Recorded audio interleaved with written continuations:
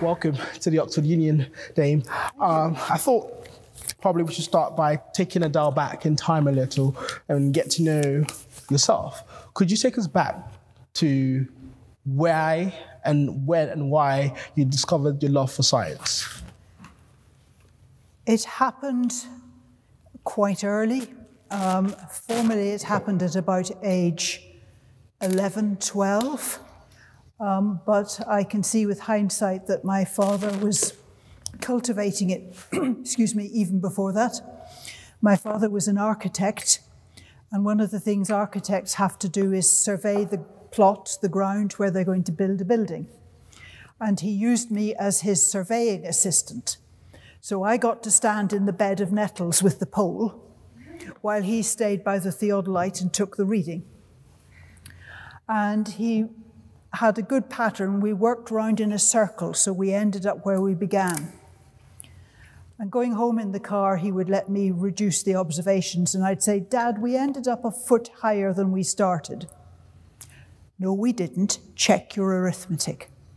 So I learned quite a lot about design of experiments from him, I can see with hindsight. But the real crunch came when I moved into secondary school.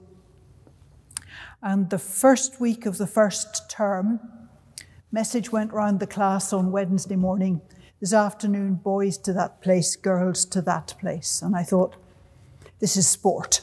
That's why they're separating us. It wasn't. They sent the boys to the science lab and the girls to the cookery room. No discussion, no choice. My parents had promised me I'd get to do science when I got into the secondary school. So I said to the domestic science teacher I thought I should be in the science class, but she wasn't hearing anything of it.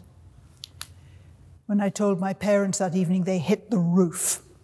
They phoned the head teacher, as did the local doctor who had a daughter in my class, as did one other set of parents. And the next time the science class met, there were 3 girls and all the boys. And I believe we were the first girls that teacher had ever taught. And clearly we were dynamite. He made us sit right up against his desk at the front. We did physics that first term. I loved it. I came top of the class. And did the science teacher praise me? No. He lambasted the boys for allowing a girl to beat them. But clearly I could do science, and I loved it. So that was my introduction. Amazing. That's such an inspiring and very, very touching story.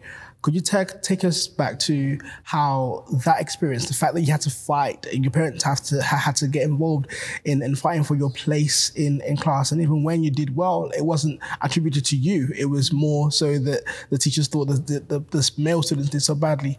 How did that affect your self-perception at that young age? It was the first instance of a pattern that was going to repeat itself over and over again. I knew I'd come top of the class, so in a sense, it said more about the teacher to me than it said about me, that response that he had. Yeah. Thank you. So, after that experience, you clearly went on to do really well in your class. You went on to university, and I believe you were one in the class of 50 of the only woman in that class. Yeah, I went to University of Glasgow to read physics. I had already decided I wanted to be a radio astronomer, and a physics degree was a good entry for that. And if I wasn't good enough to do a PhD, it was going to be a good degree for getting a job. So I was doing a physics degree, and in the final 2 honours years of the 4-year course, I ended up the only female in the class, 49 men and me. And in Glasgow University at that time, certainly in science and engineering, where there were very few women, it was the tradition that when a woman walked into the lecture theatre, and it would work beautifully in this room, all the guys whistled, stamped, catcalled, banged the wooden desks, made as much noise as they could. And if you blushed, they got even more enthusiastic. So I had to learn to control my blushing. You can control your blushing, I think I've probably lost the technique again, but I had to at that point, because that at least prevented an excess of noise. But it was one hell of a racket. Everybody else in the department must have known exactly what was going on, and none of the lecturers or anybody saw fit to say anything, do anything. It was what happened at Glasgow University at that time. It was the norm. Wow. You spoke in the past about having experienced imposter syndrome. And I think as students in Oxford, each one of us has at some point come across that statement, feeling that you don't belong somewhere. But in your case, it wasn't just a mental voice in your head. There was physical representation in feeling as if you did not belong there. How did that affect you, and what was your strategy to overcome that at that time? It became much more of an issue when I moved from Glasgow to Cambridge to do a PhD. And I dare say the same thing might well have happened if I'd come to Oxford, but it was actually to Cambridge because I wanted to be a radio astronomer, and the radio astronomy was done there. At that time in Cambridge, there were very few women. There were 3 women's colleges and about 36 men's colleges. I noted that the fellows in my women's college, it was called Newhall then, it's now Murray Edwards, the fellows all refer to themselves as Miss or Mrs., not as Doctor or Professor. And I put that alongside the very severe caution we all had when we matriculated about behaving ourselves. I think what was going on was there were very few women in Cambridge. The few women dons that there were keen that there should be more, but if we, the students, misbehaved, there was a severe risk there'd be fewer, not more. The men would say, trust women, and clamp down on there being more women in Cambridge. And in terms of the fellows' titles, there was one female fellow in Girton who called herself Professor, Professor Bradbury. And the fellows in my college felt that was a bit forward. And I think actually what was going on was the women were trying not to scare the men. So they weren't advertising that they had PhDs or that they were professors. And they continued to call themselves Miss or Mrs. Because the men in Cambridge held all the power. And if you wanted there to be places for more women, more women's colleges, you had not to make the men too anxious. Oh, wow. Could you tell us about why perhaps you moved away from the Northern Ireland education to Cambridge and Glasgow in the sense that, did you feel as if at that point in time you might have been maybe much more accepted more than you were at Northern Ireland University institutions, or what motivated that? It wasn't all my choice. Some of it was my parents' decision. The education in our local town was not good. I remember coming home from the primary class. I was in a very, very small primary section, just 2 classes, like a country school. I remember coming home one day telling my parents, we were learning about Persephone today. And Mother said, what? And I said, Persephone. She said, you mean Persephone? The teacher had told us we pronounced that word Persephone. There then followed an interesting discussion with my mother about how we could tactfully correct the teacher, because we had to read back that piece of reading to the teacher next day. So the education in my little town in Northern Ireland was not very good, and parents had always intended that all 4 of us kids would go away to boarding school in England, and we did all. We went to the Quaker boarding schools in York, my brother to Bootham and us girls to the Mount. Now, girls' boarding schools had trouble getting science teachers. In fact, the A-level biology class, the girls went to the boys' school, Bootham, for that class. We had a brilliant physics teacher. He'd come out of retirement for a second time to teach us, and he was just such a clear teacher. The chemistry teacher, I think, did not know of the periodic table. we would ask him, why do hydrogen and sulfur and oxygen combine to make sulfuric acid? And he'd say, God made it so. Thank you. I think I'll go on to talk about religion since you sort of like touched on that. And I recognize that, you are a Protestant Christian, practicing Quaker. I think you wrote in you give an academic lecture, which was published in a book, A Quaker Astronomer Reflects, and Can Scientists also be religious? Mm-hmm. I wonder, throughout your career, what role God or religion has played in both the work you do and also in a personal sense, pushing through the diversity and the challenges that came your way. Yeah, Quakers, incidentally, might hesitate slightly at the Christian label. I mean, we are not Islamic or Hindu or any of the other world faiths. We are Western world largely in a Christian ambiance. But sometimes the label Christian has a very evangelical overtone to it, and Quakers would resist that element of it. Quakerism is important to me in my personal life. I don't think it affects my professional life. Quakers are very open about science. There have been a lot of eminent Quaker scientists. One interesting thing for Oxford folk, some of you may have come across the name Dorothy Crowfoot Hodgkin. She was an Oxford chemist. She and I are the only women to have ever won the Royal Society's Copley Medal, founded in 1731 or something like that. 2 women in 400 years. Not only was she Oxford, she was Quaker. It's not a tradition of Quakers breaking boundaries and glass ceilings. Well, being open to new phenomena, new ideas, new phenomena, I think is perhaps. Could you tell us more about how that played a role more in, I guess, going back to 1967, you discovering that phenomena that others thought was something else and delving further into that and then discovering a radio pulsar? Yeah.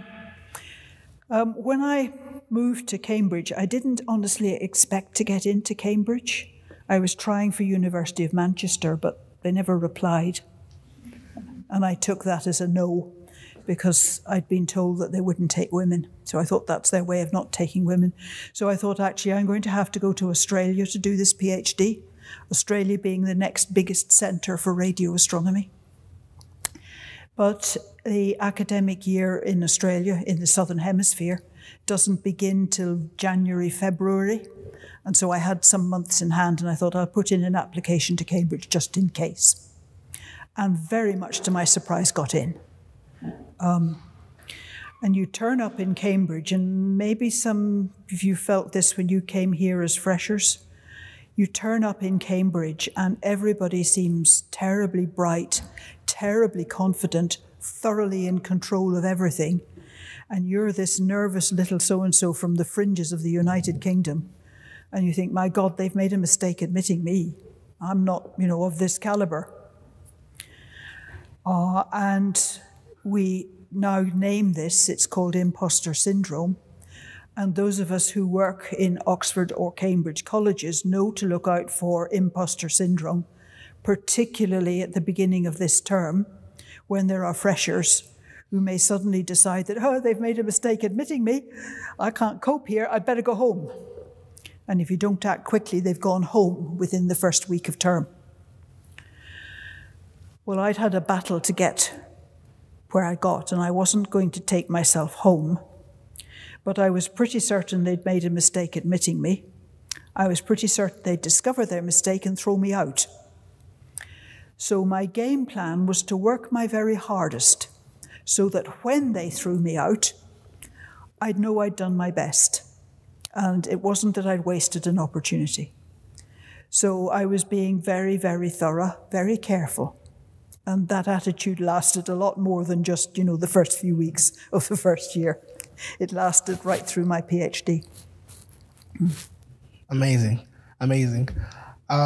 When you were on the research project and working on the what eventually led to you discovering the radio pulsar, did you know at that point in time immediately that you discovered something extraordinary? How did it all come about in that instance? Again, I was being extremely thorough for reasons that I have explained. And a group of about 6 of us spent 2 years building this telescope, building the kit, and then I was the grad student that got to use it. Okay, I had to debug it and get it going, but it wasn't too difficult to debug, and I got it going. And I very quickly became used to recognizing the signals that of the things I was meant to be observing. And a radio telescope is a large collecting area, very sensitive, will pick up any radio signal going from miles and miles around. So you get interference. Cars in those days were badly suppressed, and a car driving down the local road would give radio interference. These days, aircraft altimeters are quite a problem because they give radio interference. Satellites give radio interference. There are lots and lots of things in this world. Anything that sparks, for instance, gives radio interference. So you get used to identifying radio interference. But I was still being incredibly thorough and incredibly pedantic. It has become really ingrained by my 3rd year. And I noticed that there was another kind of signal that the telescope was picking up, which didn't look like one of the quasars that I was meant to be identifying, and didn't look like interference that I was meant to be rejecting. And I showed it to my supervisor and said, well, yeah, Jocelyn, sure, but it only takes up a 1/4 inch on the charts. And I had 5 kilometers of chart by the end of the exercise, so, 1/4 inch isn't big. And he said, it's all jammed together, you can't see what's going on, we need an enlargement. With chart recorders, rolls of paper spewing out under pens, it's very easy to get an enlargement. You run the paper faster under the pen and everything gets enlarged. So my job became going out to the observatory shortly before we were due to observe this funny signal, whatever it was, switching to a high-speed recording, have the recorder spew out chart, and then go back to the rest of the normal observing. And as luck would had it, this thing disappeared for a month. I spent a whole month making these recordings. And of course, my supervisor was cross and it was all my fault. It's a flare star, it's been and gone and done it, and you've missed it. Kind of supportive remark. And then finally one day I got it.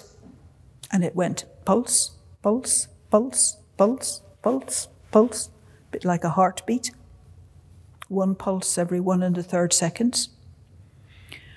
And I waited till the telescope had turned away from that bit of sky, switched back to normal, phoned my supervisor. He said, oh, well, that settles it, it's interference. Because we didn't know of anything that behaved like that. He came out the next day, stood looking over my shoulder to see if it would come again. Unfortunately, it did come again. And it was going at the same rate. It hadn't, got tired and slowed down.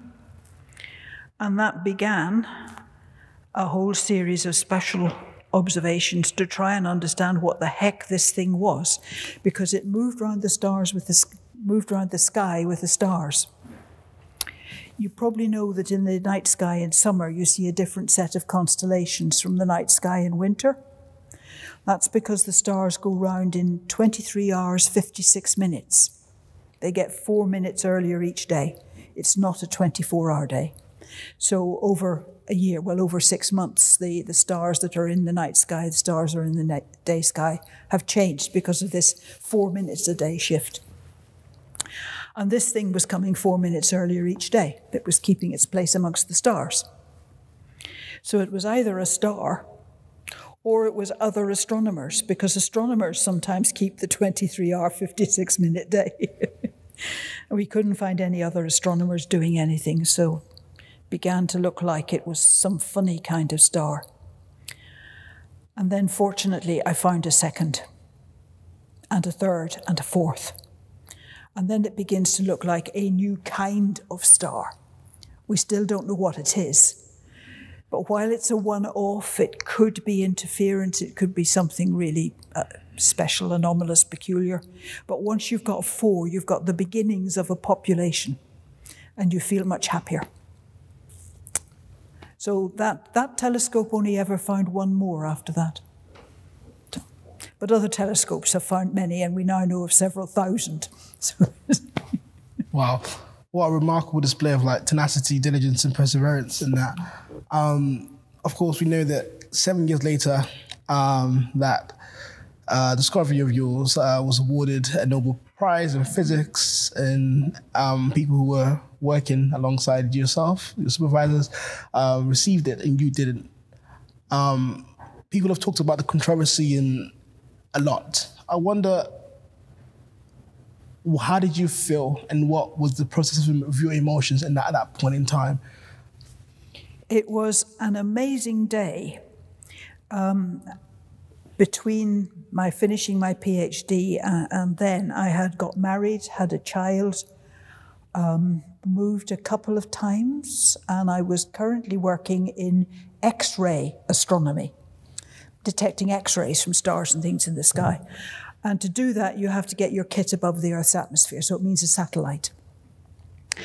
And the lab I was working in, part of University College London, had a major role in a satellite which had launched that morning, 8 o'clock in the morning. And we'd all come into the lab early to listen to the launch. There weren't video links then, but there was an audio launch. And we sat there and we heard all the tests and going through the stages and the countdown on the launch. And it looked as if it had launched successfully. We gradually all disappeared off. The first to go were the computer programmer saying, "It looks as if it's going to be okay, I'd better finish that program." Yes. But gradually we all drifted off to our offices. And at about noon, a colleague came rushing into my office. "Have you heard the news? Have you heard the news?" And I thought, oh my God, the satellite's failed. It's gone in the drink. It wasn't. It was the announcement of that Nobel Prize. So that was a really rather peculiar day to have 2 things like that happening. My colleague expected, I think, steam to come out of my ears or something like that, but actually I was pleased. There is no Nobel Prize in astronomy or astrophysics. There's only the physics Nobel Prize that's even half relevant. And up till then, the Nobel Physics Committee had never given the prize to anybody within 100 miles of astronomy. So this was a huge step that they had recognized that there's good physics in astronomy and astrophysics. And I recognized that immediately, and I was really, really pleased. So a lot of other people were very cross on my behalf. And I remember calling the Cambridge department to say congratulations. And of course, they were getting lots of phone calls, and it went to one of the junior secretaries who said, "Just a minute, Jocelyn, I'm going to hand you over to Molly, the senior secretary." So I think the secretaries were perhaps scared that I was going to be angry, and they had arranged that the senior secretary would deal with me. But actually, I was very pleased. But what a day. That sounds euphoric. Of course, since then, rightfully, you've been recognized for your work, and you've received a lot of prizes. In 2018, you awarded the Special Breakthrough Prize in Fundamental Physics for your pulsar work. And that came with, I believe, a $3 million gift, which you immediately decided to donate to causes of women and ethnic minorities in science. Slightly more subtle than that. I thought if we could get more minority people doing PhDs in physics, maybe they too would suffer imposter syndrome. Maybe too they would work like the clappers and discover something. So the money went to the Institute of Physics for PhD studentships for people from minority, unconventional backgrounds, which includes women, could include refugees. This year includes somebody with, I was going to say Alzheimer's, wrong word, but syndrome, lost the word. But anyway, with a serious syndrome. It's only in its second year, but they awarded 4 studentships the first year and 8 this year. And I also included refugees as a category of people that they should look at. So yeah, the Institute of Physics is handling that, and I think doing so very well. That's impressive. That's really good. Obviously, in this quest, you're dealing with 2-pronged issues, the access for women in science, but also those who are minorities in different ways, and those who are disenfranchised, like refugees. But that's you doing work. What do you think perhaps universities like Oxford and Cambridge and so on need to do to improve I guess, sort of imposter syndrome for those people, but more importantly, improve access for them to get involved in science? This university has become very, very conscious of gender issues over the time I've been here. And now they're also beginning to fold race into that, which is good and long overdue. I'm not sure yet whether they've fully addressed the needs of people with disabilities, for example. And I don't know if anybody has a program to take refugee students, but that's another category that I was born during the war, and I was brought up in a household that contained 2 refugees, a German Jew and what was the other one? White Russian. So refugees have kind of been part of my consciousness from a very, very early age. So I've included refugees in the instructions to the Institute of Physics for that. But I don't think they've found any refugees wanting to do PhDs in physics just yet.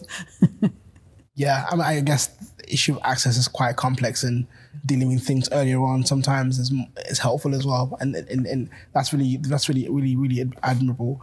I know that things that currently have obviously were different back in the 60s. According to the UIS data, there's about 30% of women in the world who are in research. I wanted to ask whether you're shocked by that data, or whether you think that it's gone a lot further than you would have expected when you were at university. It's certainly moved in British universities. I was one of a small group of senior women scientists who set up the Athena Swan scheme. About half a dozen of us met after work at our own expense in London, sort of thinking, what the heck can we do to, get more women into science? And having got them into universities to make sure that they stayed the course. And one of us was a bit of a psychologist. And she said, vice-chancellors, they're very competitive guys. They were all men at that stage. If we create a prize for the most women-friendly university, they'll compete. Now, we were penniless, but we managed to afford a glass rose bowl. And we announced this competition. And she was right. They competed. And we did it for 2 or 3 years, and the number of universities entering gradually grew. And out of that, from what we learned doing that, we created this Athena Swan scheme, which was an award scheme for universities to recognize those that were working hard or being successful at advancing women in the university, not just students, but faculty as well. And then the research funding bodies became interested. And once funders, people with money, start getting concerned about these matters, boy, attitudes shift remarkably fast. So funders started getting interested, and then it started to include arts and humanities, where the question is not where are the women, but where are the men? And it gradually grew and grew and grew. Probably got a bit too big for its boots, so to speak. And there's a bit of a pullback now because it's turned out to be rather too big a load to compile the cases. And guess what? They often asked women members of faculty, to compile the cases for their departments. It is a big, big job. But it spread to Ireland, it spread to Canada, it spread to Australia, and it's coming in the USA, where it's not just gender, but also race. So it's been an interesting piece of work. That's incredible. That's very groundbreaking, the work you did there. You obviously have campaigned a lot in your work, both in your existence. At the moment, we have people here in the audience, and I'm sure they're eager to ask plenty questions. I wonder, before we go into audience questions, whether you had any advice that you'd give either a refugee student, a minor ethnic student, or a woman as to succeed in academia. I think my main message is hang in there. With persistence, you will get through it. It's not easy. Oxford and Cambridge are pretty tough because of these very short terms. So it's all happening very, very fast. But my main message is hang in there. It will work out. Thank you. Thank you. I'd like to open the floor now to questions. Sure, I recognize that man.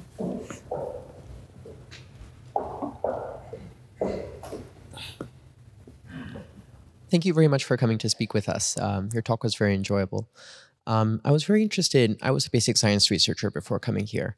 So hearing you talk about your, how you discovered pulsars within, a quarter of an inch within a 5-kilometer tape seems very incredible. How did you realize that this was a new scientific phenomenon and not something, a mistake or some sort of other interference?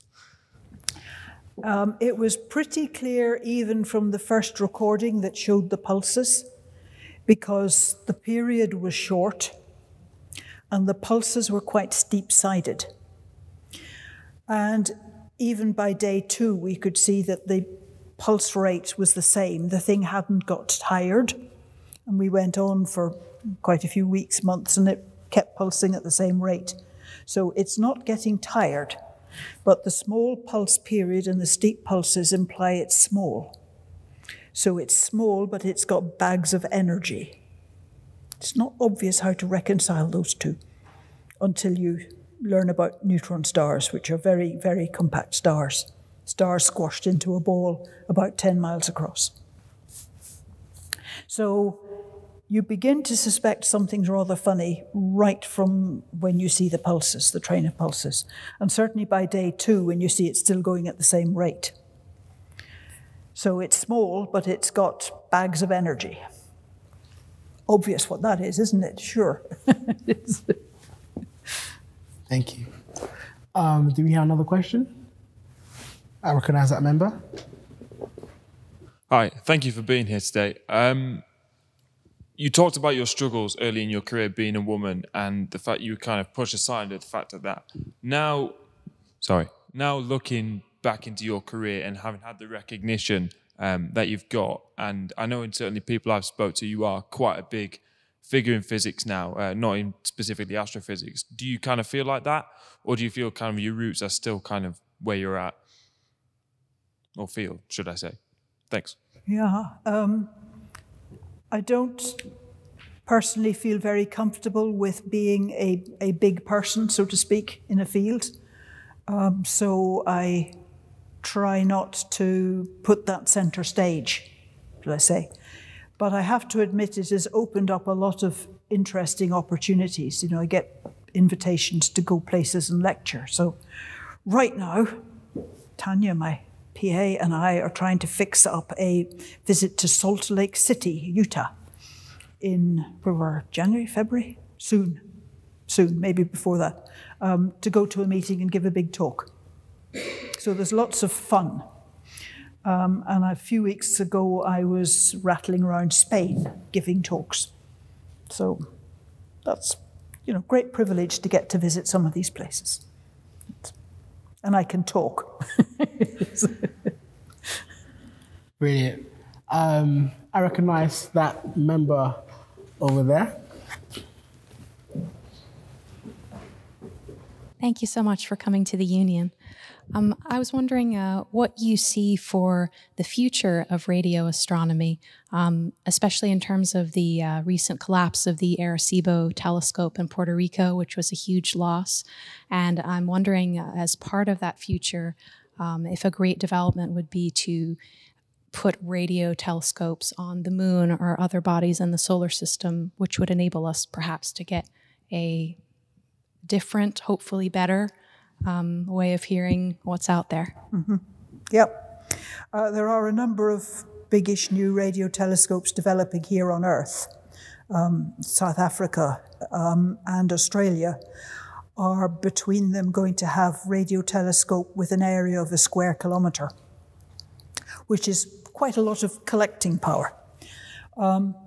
But there have also been from time to time ideas about putting radio telescopes on the far side of the moon, because then the body of the moon would shield radio interference from here on Earth.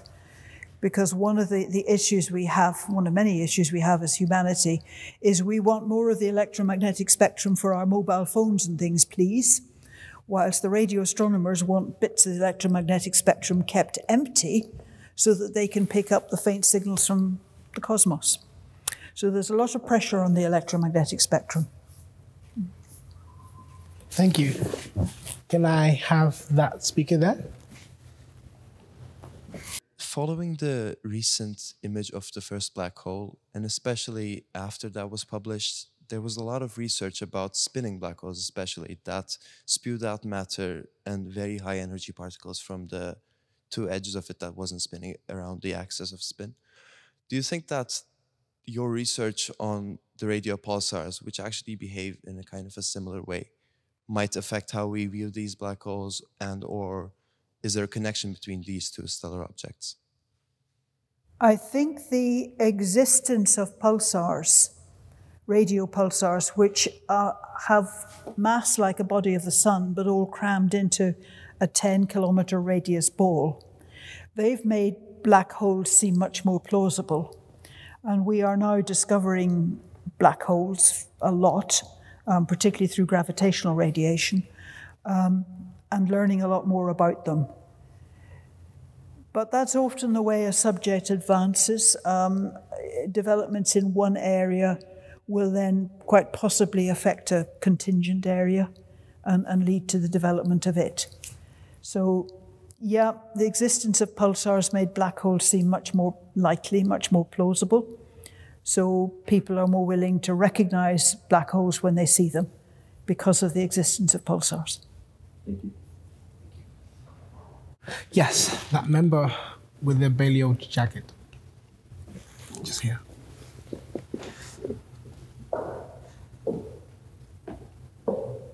Hi, thank you for the talk. I'm wondering, how did you come about your passion for astrophysics? And say during your research career, were there any times where you felt lost when the research just wasn't delivering the results that you were hoping to see? And if so, how did you come about? How do you overcome the struggle and maintain your passion for science? It was quite clear from when we started science at school, age 12 or 13, that I was good at physics. Chemistry was okay. I hated what they called biology.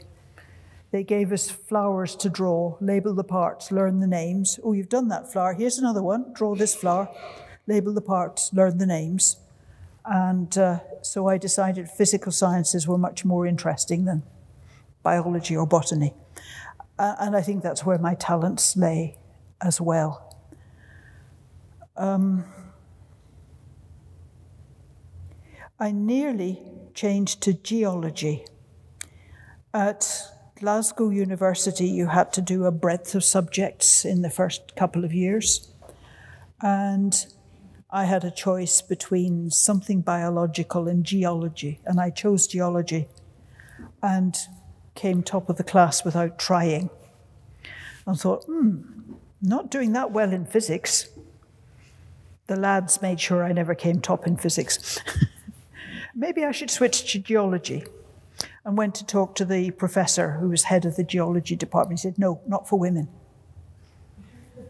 At that point, they were exploring for oil in Burma. That was the cutting edge of geology work. And of course, there aren't ladies' toilets in the jungle in Burma, so clearly I couldn't be a geologist.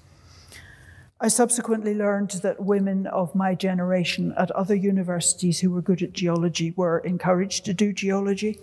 So if I'd been somewhere else, I might have become a geologist. But since geology in Glasgow wouldn't have me, I stuck with physics.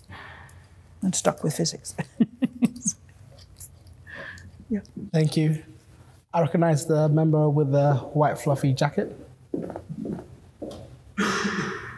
Okay, thank you for your talk. My question is that during your PhD study, we all know we are not guaranteed to actually find something during all of us, like PhD degree. So before you had your exciting finding, like how you said you were going really thorough with it, but how did you keep that enthusiasm doing that?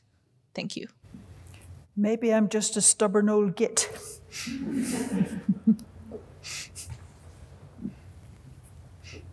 Thank you. I recognize the lady with the black jacket. Thank you so much, Dame Jocelyn. I have a question, I guess, relating to whether you have a dream or a goal currently that you're working towards or chasing. No, I don't. I'm pushing 80, and I've stopped doing my own research, but I am trying to keep up with certain parts of contemporary astrophysics. Because of my pulsar background, I'm interested in what we call time domain, how things change with time, and how things change quite rapidly with time. And it's a very exciting area of astrophysics at the moment. We are discovering that from galaxies out there in space, there can suddenly be a very short radio burst. Maybe repeated, but probably not. And then from another galaxy over there, there's another fast radio burst. And one from there, and one from there. And this is a fairly new field. It's only been going a few years. It grew out of the pulsar field because the pulsar people are used to picking up blip, blip, blip, blip, blip, blip. So it's the same technology, only these don't repeat. And they're much, much further away than the pulsars that we're dealing with. They're definitely way beyond our galaxy. So this is a very exciting and dynamic field, which I'm not personally researching in, but I'm watching very carefully. There's still a huge amount of excitement, particularly in what we call time domain, how things change with time. It used to be in the old days with telescopes, you had to take very long exposures. You had to integrate for a long time because the detectors weren't very sensitive. And if you take a very long exposure, you miss the fact that the thing goes whee, whee, whee, whee in the middle of your exposure. It just gets averaged out. Now we can take many short exposures and we're discovering quite a lot of things go whee, whee, whee, and so on. And in many cases, we have very little clue exactly what's going on. But that's fun. So that's a field that I'm particularly watching at the moment, this developing time domain in astrophysics. And it's not just in the radio, in the optical as well. They're finding lots of things that flare up and die quite suddenly. And whether they're related to the things flaring up and dying in the radio remains to be seen. Thank you.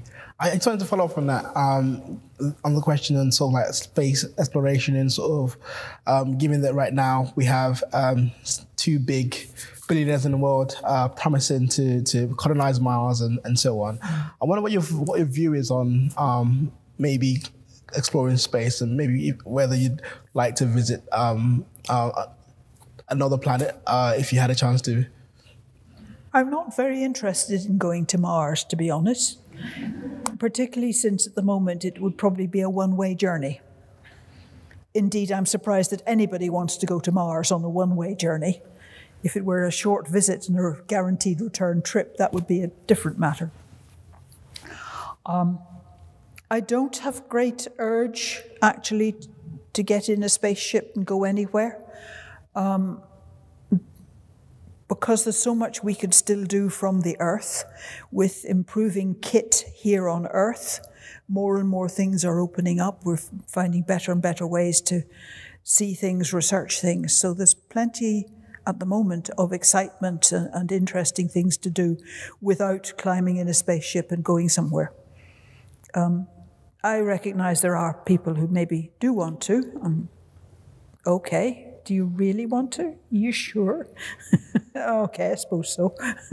But not for me, thank you. Thank you. I guess the idea is sort of cool. Sure, the gentleman with the colourful jacket and black gloves. Yes, hello. My question is related to, you mentioned quite a lot this evening about diversity in science and particularly in physics. I'm just wondering if different types of people are able to see things differently and maybe solve physics problems in a different way, so that different types of problem might be open to someone from a particular background. So that's sort of an argument for greater diversity in physics. I'm just thinking in particular, when you came across your first data on pulsars, perhaps you and your supervisor thought differently about it because of your different backgrounds. Although, as it went on and the data appeared, then anyway, that's my question. Thank you. Yes, I think the more diverse ways of thinking you have in a research group, the more successful that research group is likely to be. And interestingly, in the USA, there have been studies by a company called McKinsey & Co., who have researched successful businesses.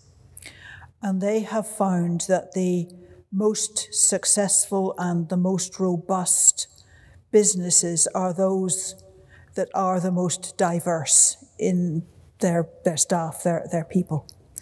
But a diverse group is harder to manage. The easiest kind of group to manage is a group of people exactly like yourself, because to you they're reasonably predictable. But actually what's going to be most successful is the exact opposite, a really diverse group where there aren't lots of people like you. But it does mean we all need better management skills than perhaps we have been expected to have in the past, because it is a harder group to manage. Super. Finally, I'm sure some PPS who wants to be a consultant is going to gain a lot from that. So, yes, gentleman with the face mask. Thank you very much for coming. So you mentioned early on how you were born in Northern Ireland during the war and how you spent your early life there. So I was wondering, as you progressed your career in physics, whether it was impacted in any way by the violence that broke out there during the 70s and 80s, concerning it was still home for you. Yeah, and it's not totally gone even now, and it might come back. Northern Ireland is a fairly fragile place in the sense of being peaceful or being violent. So it's basically an Ulster Protestant pro-British and a Catholic pro-Republic of Ireland. That's the roots of the division. And there have been various botched political decisions in Ireland. I mean, the creation of Northern Ireland itself was, well, the flattering way is make, do and mend, but actually I think botched is a better description of how it was done. With 6 counties of Ireland being British and the rest being Irish. And the 6 counties being nominally Protestant, but with a huge Roman Catholic, not quite minority or just minority, it's pretty evenly balanced. And unfortunately, recently, partly Brexit's pressures, maybe other ones as well, it looks as if the violence and the sectarianism is on the up again, which is very concerning. and not well understood over here. I don't know, do you have Northern Irish roots? You got more understanding than many a Brit. So fragile, concerning. Thank you very much. I'm afraid that's all we have time for today. Dame, it's been a true pleasure, and I'd like us all to join me in thanking her for visiting us today.